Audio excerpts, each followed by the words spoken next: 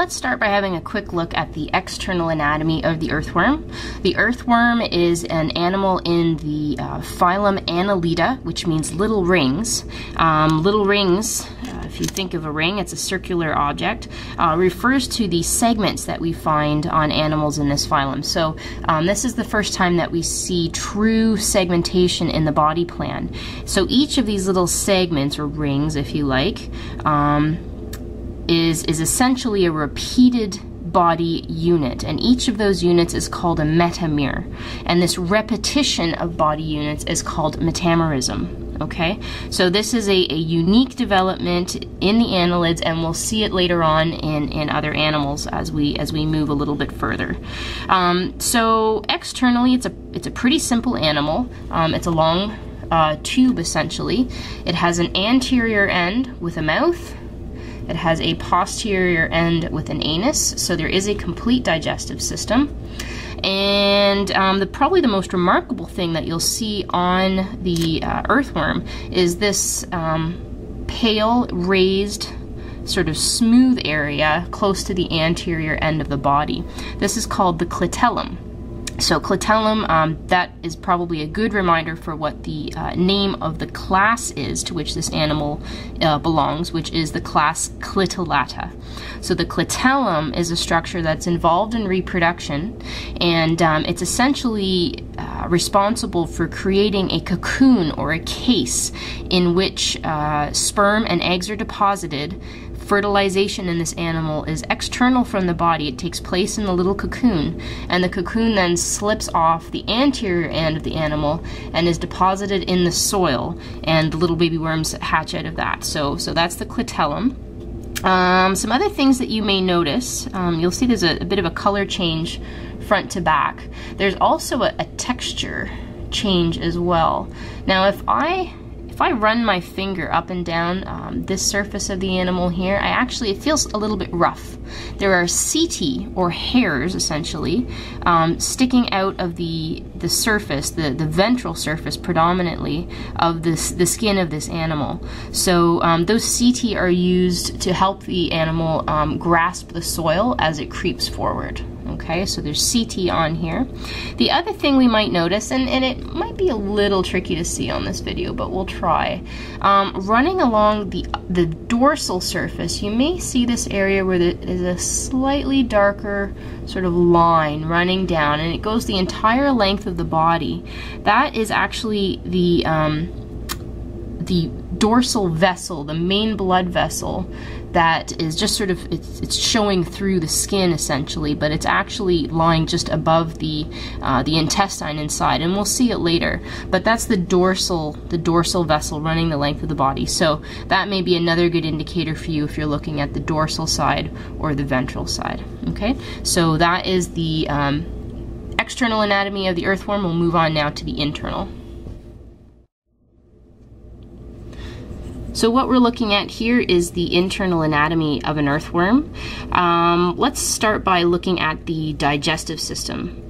So just to orient you again, we've got the anterior end of the animal here, the posterior is at the opposite end. Most of sort of the business is happening anterior to the clitellum, which we saw earlier. So we're going to just focus at the anterior end of this animal. So the digestive system, of course, starts with a mouth. We've got the mouth down at the very tip of the anterior end down here. That opens into a short pharynx, which is just this pale bit of tube right here. The pharynx then opens into the esophagus, which is actually difficult to see because it lies underneath all of these other structures on top we're able to see here. We'll come back to these, but know that beneath this lies a esophagus, which is just the next part of the tube of the digestive system. The esophagus opens up to this thin-walled sort of bag, this little structure right here. This is called the crop. So the crop essentially acts as a stomach. It's basically a storage unit for food before the mechanical digestion takes place. Speaking of the mechanical digestion, that's what we find next in this system, is this hard-walled, you can see how hard it is here, and slightly paler sac or bag, and this is the gizzard. So the gizzard is a very thick-walled muscular structure which is responsible for mechanical digestion, so physical breakdown or grinding of the food that's coming in. And then posterior to the gizzard, we find this long tube here, this whole thing, and that's the intestine. And the intestine runs the entire length of the rest of the body, and it ends in the anus, which is at the very posterior tip of the animal. And you can see the wall of this intestine has been opened a little bit, and inside there we find digested food. It looks like dirt because that's what it is. Earthworms, you may recall, they ingest soil, and they extract organic nutrients out of the soil, so little bits of, say, plant material and that sort of thing, which has been partially decomposed. So these guys are excellent decomposers and very important for adding nutrients into the soil as well. So that's basically the digestive system. Let's come back to what's going on up here. So the first thing you'll probably notice are these sort of large fleshy lobes. There's a big one, all this here, and it sort of wraps around on both sides. Those are reproductive organs. They are male reproductive organs called seminal vesicles, okay? And that's basically where sperm are produced. And then if we look to one side, just below, you'll notice a very small round lobe right here, and another very small round lobe right here. Those are female reproductive organs, and those are called seminal receptacles.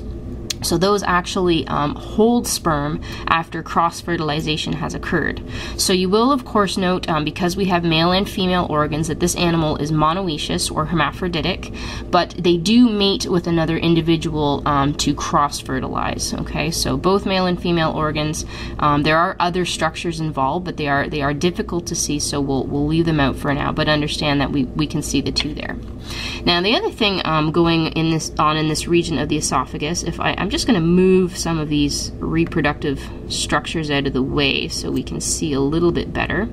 You'll notice that there's this darker mass on top, sort of right here, and it actually consists of a series of rings. If I move them apart, you should be able to see, here's a ring right here. There's another ring right here, another one here, another one here. Pretty much in each segment there you'll find a little dark ring. Those are called aortic arches, and those basically make up what we would consider the heart of this animal. Now, the other structure you may have noted, when you were doing positioning this animal before doing the dissection, you were asked to lay it dorsal side up so that you wouldn't cut the dorsal vessel, which was that dark line running down the exterior that you could see. We can actually see a nice section of the dorsal vessel right here, that little dark line there, and it does continue on. Let's see if I can find it. I've probably cut it there, but this dorsal vessel carries on the entire length of the body, and that's the main blood vessel running down the dorsal surface. There's a similar vessel on the ventral surface, so underneath, that's called the ventral vessel, okay? So these aortic arches wrap around. They act like rings that wrap around from the dorsal to the ventral side, allowing blood to flow basically front to back, okay? So that's the heart, and then we have the blood vessels there. And I think that those are the main structures that I would like you to know for this exam.